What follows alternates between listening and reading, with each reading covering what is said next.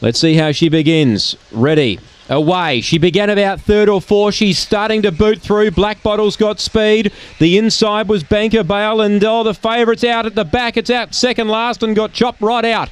Well, there's the favourite. I don't think she can win from there. Meanwhile, Star Boost crossed and led. Banker Bale 3 lengths away second from Kansas Bale. Then Tinkerbell. Black Bottle. Wider out the track, Regal Looper. She's a Looper's second last. Last is Graf Bale up front, though. Star Boost in front. 2 lengths the margin coming Banker Bale, but Star Boost wins.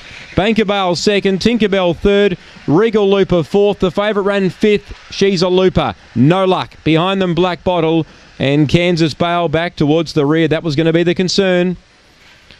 That was going to be the problem with the favourite if she didn't begin absolutely at her best, and she was chopped out. 6th the winner, Star Boost. 1 second, Banker Bale. 2 third, Tinkerbell. And 7 fourth, Regal Looper.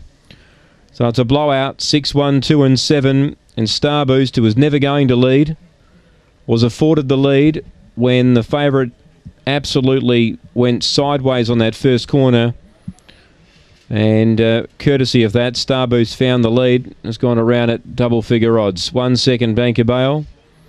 2 Tinkerbell third, and 7 fourth, Regal Looper. 29.99. 4.37 early. 16.99 the second split. 13 even the run home. 3/4 by 2.